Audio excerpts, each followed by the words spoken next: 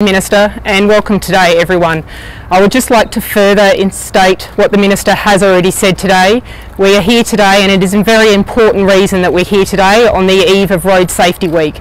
SAPOL does not take these things lightly. It has already been stated that we lost another life overnight last night. That is the 77th life this year. That is 77 people that will not be home for Christmas. This is a message that we are sending, that we want that to stop now.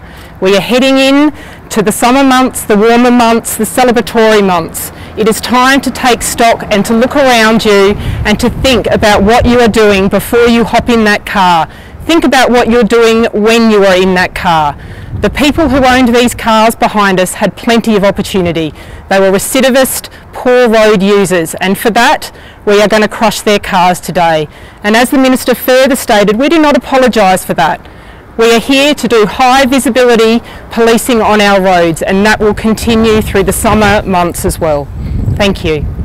Inspector, can you give some more detail as to what these drivers actually did behind the wheel? There was a long list of offences that occurred over a number of years, and for that they went to court on all of those matters and were convicted in court for that. And after that fact, we then have the ability to apply to the court to forfeiture for that vehicle onto us, where we then decide whether or not the vehicle is going to be crushed or sold.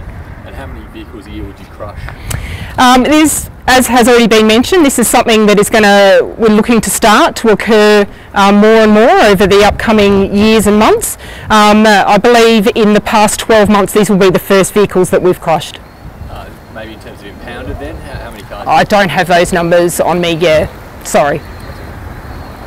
You mentioned obviously just the fact that I guess reckless drivers also contribute to crashes throughout the year.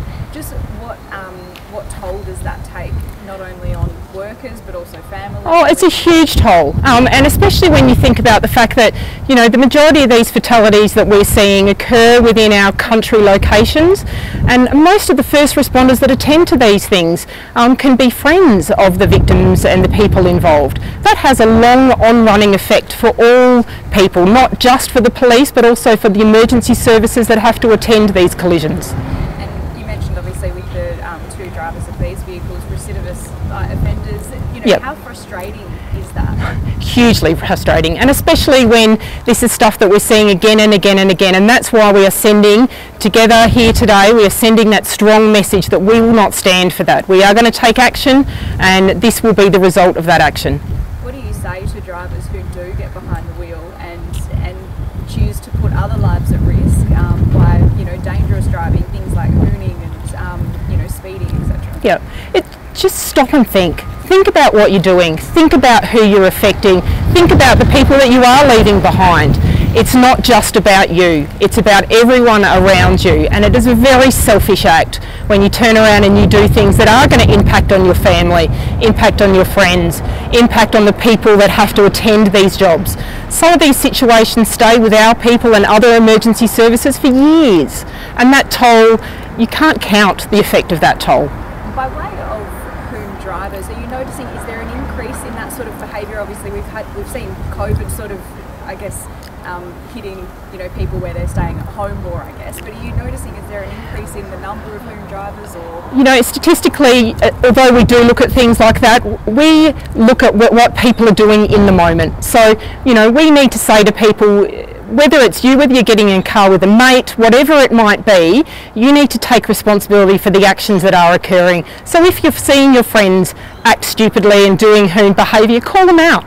Be brave, do that. You might just save a life that night. Is there any particular area that you're noticing is more of a concern than previous, or? Oh, I haven't really, at this moment I haven't got anything to look at for that, sorry. Okay, thank you.